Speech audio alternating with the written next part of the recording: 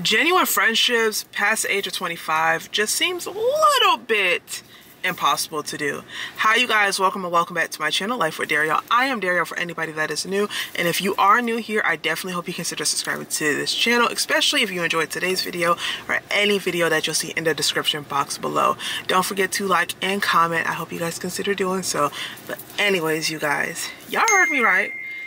Friendships past the age of 25, genuine friendships. I'm not just saying friendships, because anybody can make a friend, but do you have a genuine friendship with somebody? It just literally feels like it's always just so impossible to do. Like, okay, I am literally in my late 20s, and every time I say that or think about it, it like literally hits me like a ton of bricks, like, oh. But then again, I have to remind myself it's a blessing to even be able to see this age. So I noticed for the last several years after the age of 25 that it just became significantly harder to actually make genuine friendships and keep those friendships. Now, a lot of people like to say, oh, you can't have such high expectations of your friends, which I think is false. The reason why I say that, because if you can have high expectations of me, you know what to expect out of me, you know no matter what, if I'm your friend, girl, I'm gonna be there for you, I'm gonna be loyal to you, like I'm that type of friend. But I cannot expect that same energy to be reciprocated, then there's something wrong here. People like to say that when you set such high expectations from people, that's when you get hurt, and it is true. And over the years, I've learned that that's why I don't have any genuine friendships. So for the last several years since I graduated college, I've been trying to make friends. And it finally dawned on me, and it finally hit me that when I try to figure out why is it I'm not making any friends or any genuine friendships that have some sort of longevity to it. First things first is it was easier for me to make friends when I was in elementary, middle school, high school, and college. I was around these people all the time. People were more eager and excited to actually build relationships and bonds with people, because at that time you were exploring to see if you were going to find your forever people. However, the difference is when you finally turn 25 and you're 25, 26 or up, is that people already have their well-established friendships. So me being somebody new to the friend group, I'm always hesitant about, okay, do I really want to try to join this friend group? Because sometimes people don't want other people. Some people are strictly settled on the fact that these are my people, they're my forever people, I'm good, we don't need nobody else new to the party. But for people like me who's trying to branch out and have friends to go out with, friends to like elevate with, friends that don't compete, it's just been so hard for me. It literally feels like a lot of times some people have, you know, some alternative motives when they become your friends. People will see you as competition, especially if they start seeing you accomplish things that they wanted to accomplish, but they see that it's not happening on their time frame. Like, you just have to be very careful of that. Like, I'm at a point in my life where I'm kind of scared to make friends, y'all. And it's not that I don't want to, and it's not that I don't have people that I'm cool with or people that I'm close to, but I want to kind of extend my friend group. Like, I don't want a big friendship group. However, I do want friends that, like, I can be like, oh girl, let's go travel somewhere, or I'm even open to male friendships, but like, oh, let's go travel somewhere. Or friends where it's like, if you're winning, I'm sitting there showing up for you. If I'm winning, you're sitting here showing up for me. Friends where we're going to like empowerment brunches together, you know, where we can learn with each other. Friends that when I'm going through tough times, that I can rely on them and they can rely on me. It's just so hard to build that once you get to a certain age. I don't even know why. It's just like, damn, don't nobody want a friend anymore? Like, and don't get me wrong, I always say this to people, I will never get on camera, I would never say to nobody in person that I have always been the best friend in my entire life. No, I haven't. Some friendships, I have always said this, I have definitely ruined on my own. I have definitely learned from that. And for the people that I could apologize to, I have apologized to them. And you just have to live to move on and move forward. Do I wish sometimes that I didn't mess up some of those friendships? Yeah, 100%. Because then I wouldn't be going through what I'm going through right now of like trying to make friends. And also another big factor is I don't go out. I don't go out. So like mainly the only time I go out is if I go out with my fiance. But I'm learning to also start incorporating like going out with my little sister. She's my little sister, y'all. So she's like younger than me. So it's like where I'm at mentally right now in life, she's at like 2 different spaces right now. And you know, she's gonna get to, she may eventually get to that point, but right now where I'm at is like a little bit different. But I'm learning to build a bond and relationship with her so that in the, you know, that we can go out and do some of these things, because sometimes, and I have to realize too, sometimes you don't need a friend group. Sometimes you already have the people around you that you want to do these things with. So that's why, like with my sister, I'm learning to, you know, hang out with her a little bit more and spend some more time with her. But she also already has her own friend group as well. You get what I'm saying? So it's like, for me, like, I'm your sister, yes, but you already have your friend group. So during those times where you and I can't hang out with each other, I need to also have friend groups. And it's just kind of like, I don't know, y'all. Like, I do have like friend trauma, not only just because of what I've done. Like, I haven't done like no devious like crap to people as far as like why our friendships ended, but I've had people do stuff to me, and that's kind of like why I am very cautious about when it comes to meeting people and getting to know them, because I don't know what you're like. And now I'm at a point in my life where when people say, oh, well, I give people the opportunity to show me why I shouldn't trust them, I stop doing that. Because if I wait to give you that opportunity, you're probably going to take it. And I'm trying to learn and not penalize everybody that I meet for past situations, because you cannot do that. That literally would get you so hurt in life if you continuously keep doing that, and that will keep you from making genuine bonds with people. So it's like, I don't know. Like, now at the age of, you know, 28, I have to be very intentional about my friendships with people, making time for those friendships. And sometimes I also hold myself back from like making more friends, is because it's like, do I have the mental capacity to take on another person? Because when you are friends with somebody, that's basically a whole other relationship that you're starting with somebody.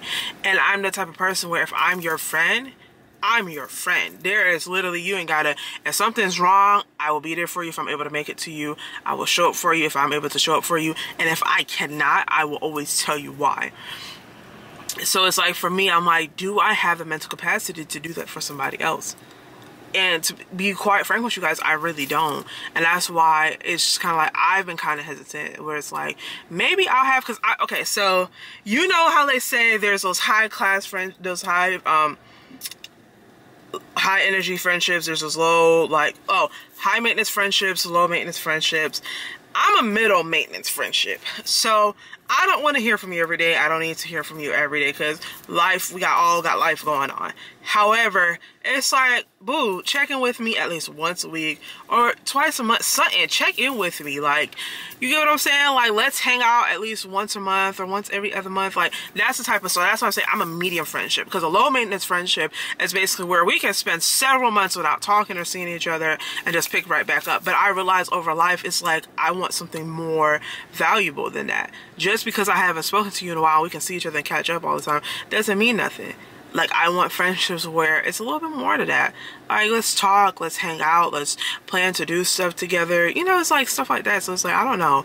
Friendships now is a lot different than friendships back in the day. It was just always easier because you were going more places. You were going to school. You might have been going to family friends functions. You were going to the park. So you were always able to meet people during those times. But when you become an adult, it's a little bit different, because for a lot of us, we're not going out.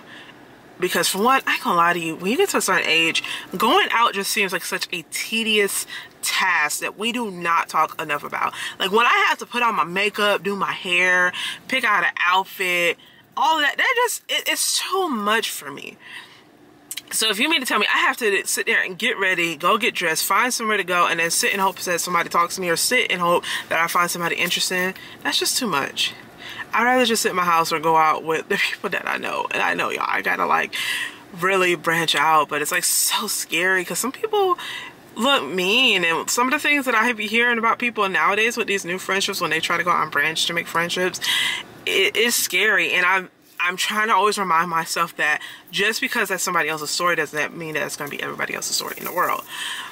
But yeah, y'all, I don't know. If some of y'all have great friendship groups, let me know some tips or suggestions you have for somebody who kind of wants to make friends but doesn't really want to make friends right now, because I'm working on myself. I'm also planning a wedding, as y'all know. Like, I just have so much going on that I don't want to be a bad friend to somebody. Like, And I definitely don't want a high maintenance friend. You feel like I gotta see you every day of the week, or I gotta talk to you every day. Like I cannot deal with no high maintenance friend right now. And I don't want a low maintenance friend where it's like we spend several months not talking to each other because I don't know none of the important things that's going on in your life. Like as far as like if you have something going on, you're not coming to talk to me about it. I can't be a support system for you.